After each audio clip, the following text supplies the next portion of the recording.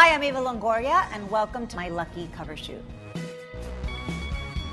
I wore a lot of outfits today. My favorite would probably be the Dolce crazy bustier, really fashion-forward piece. It was so fun to wear and play with, and I love the color, love the lace, love the boning. It's just a really interesting piece.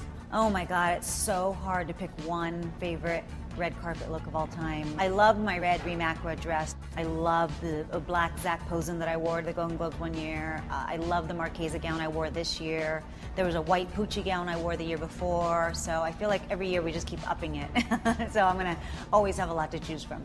My first big splurge when I got my first big paycheck actually was a leather jacket. I remember I always wanted a leather jacket and I couldn't afford it, so I think it was like my first check from Young and the Restless, which was like $900.